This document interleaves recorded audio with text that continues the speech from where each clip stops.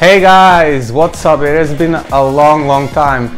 Today I'm gonna bring you a cookie cutter template for your Python projects. If you don't know what a cookie cutter is, don't worry.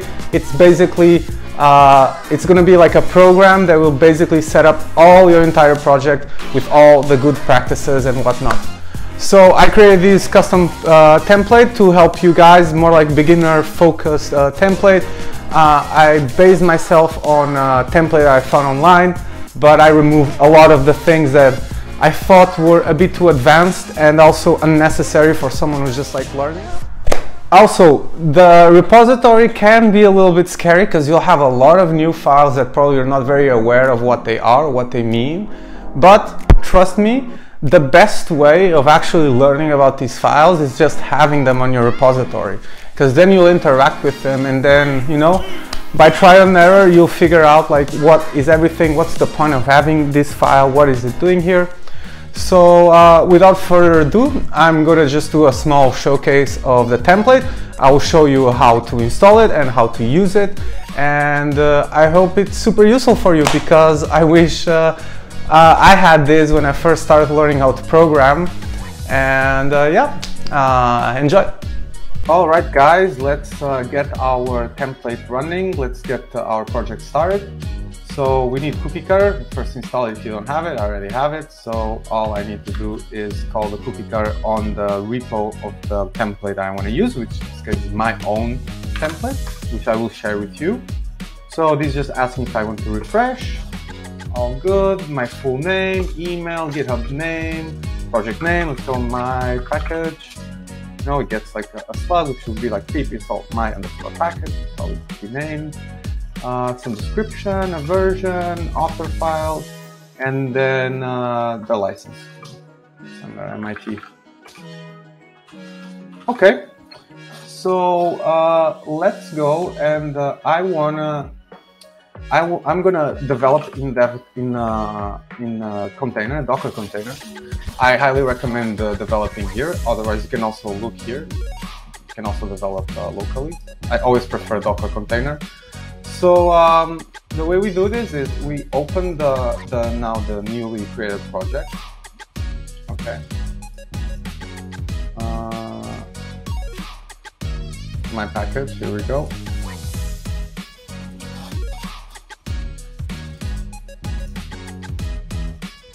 All right, here we are. So now that we are here,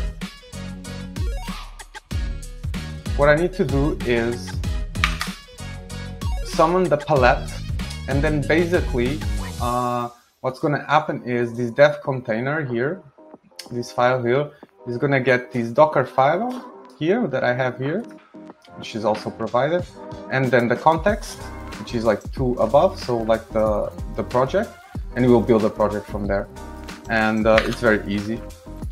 Even look here, it's even like suggesting to do it, but let's do it like this. Control Shift P, and let's reopen in a container. So it will take a little bit for the image to build. I'll come back once it's done. Okay, so now we are already here. You can see we are inside the container. And the cool thing about this is like we have all the dependencies that we need for our project. I was actually trying to set up these locally, and I managed to make it work, but then it started like having bugs because of the system that I'm using. And this way I can always replicate the same system. It's so much easier. I cannot recommend this more than anything else. Moving on, so what we need to do, we need to create a repository, right? We have here our repository. We have a bunch of new files. These are all new. Okay, let's first install our pre-commit. Our pre-commit is here. It's basically a bunch of hooks. It will remove trailing white spaces. And here, like on our local, what I do is I run make lint, make format, and make test Unix. I can show you very quickly. So make format runs isort, black, and doc formatter. Make lint will run flake8 and pylint. And finally, make test unit will run all our unit tests. And this is amazing. So what I can do now is I can add all these files. I can do a git commit, first commit, and this will run all our pre-commit hooks. First, it's going to initialize everything. Can take a few minutes, so I'll see you guys in a second. Oh, whoops. So it already started. Luckily, I'm here paying attention. So first check for YAML. Let's get to the hooks. You know, we check for YAML and a file, fill in white space. So now it's actually running our linter. So make lint. So it's going to run. It's going to run Flake 8 and then pylon. Okay, and this is awesome. This is like a way of view of like another safety net, so that every time you push or commit any code, like it's always good, clean, and formatted code. So this is amazing. I also install I also have a bunch of other things. So like if you want, okay, so here we go. We're good. Just want to talk a little bit about like the different makes that we have. One that I want to mention, we have Jupyter. If you want to like spin up a Jupyter notebook, this one is quite cool, quite handy if you're a data scientist. One that I want to show is make disk. So this will create a distribution file, and basically what happens is you can either upload this to PyPy, or like for example Databricks use wheel, so you can upload the wheel, and it's a way of like basically like distributing your code. So you can make a distribution. In my opinion, it's pretty cool. Here you have your wheel. You can share it and people can install it. Another one that's also pretty cool I like, it's the make docs. So make all the documentation for you.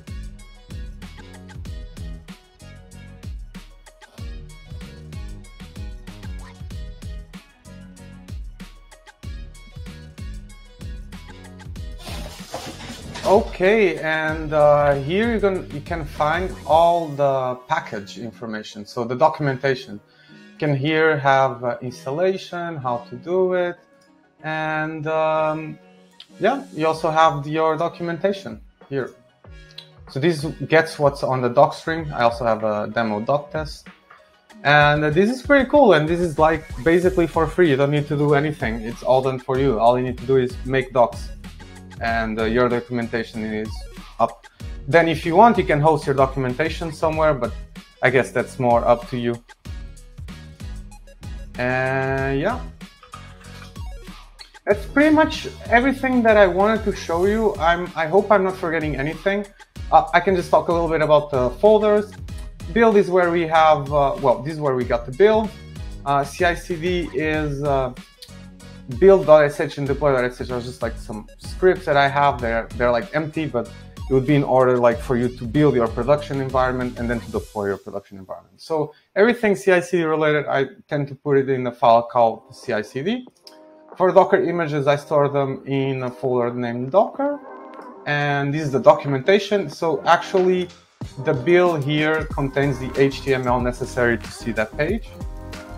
So if you want to deploy the page somewhere. And we have tests, we have end-to-end, integration and unit, and then also a comp test if you want to do some fixtures. The pre-commit, the file int, make file, and the setup file to create the package. And that's pretty much it. If you guys have any other questions, please throw them and I will try to answer them. And that's it, man. See you.